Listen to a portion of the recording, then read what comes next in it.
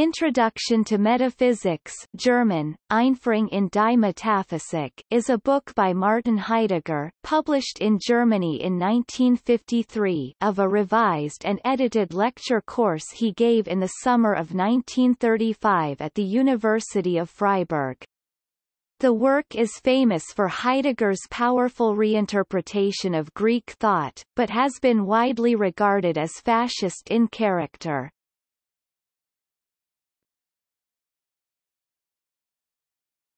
Topic. Overview.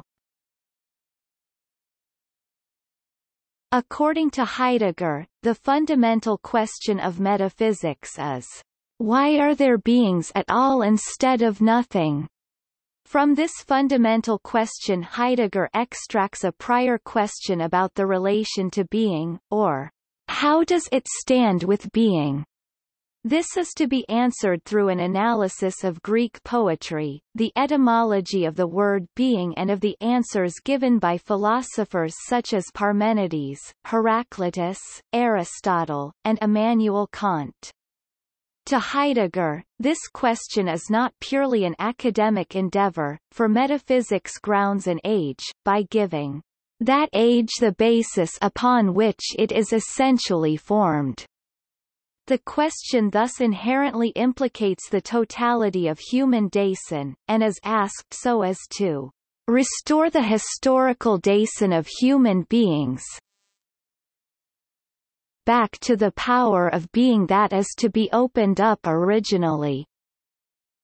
This opens up the discussion of sociopolitical entanglements of Dasein and Heidegger's notion of the inner truth and greatness of National Socialism.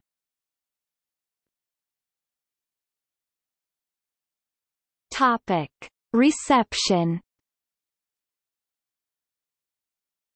Introduction to Metaphysics is famous for Heidegger's powerful reinterpretation of Greek thought and infamous for his acknowledgement of the Nazi Party. Julian Young writes that it is a work which even those sympathetic to Heidegger have generally considered fascist in character. Nevertheless, the work has also been seen as being critical of Nazism for being insufficiently radical and suffering from the same spiritual impoverishment as the Soviet Union and the United States.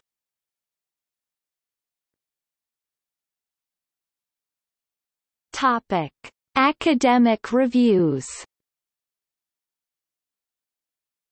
Introduction to Metaphysics was reviewed by the psychologist and philosopher Miles Groth in the Review of Metaphysics. Groth believed that the translation by Gregory Fried and Richard Polt would be more congenial to students of 20th-century continental philosophy than the earlier English translation, but maintained that there were still important problems in Fried and Polt's attempt to make Heidegger's thought accessible. He wrote that their translation falters with peculiar renderings of several Heidegger's basic words in this text, considering their rendering of sign as being the most important example, and argued that there was no reason to leave Dasein untranslated, and criticized the omission of Petra Jäger's afterword to the German edition, along with her detailed table of contents and related texts provided for the 1983 German edition. He described Heidegger's readings of Heraclitus and Parmenides as famously idiosyncratic, and his suggestion that they fundamentally agree as challenging.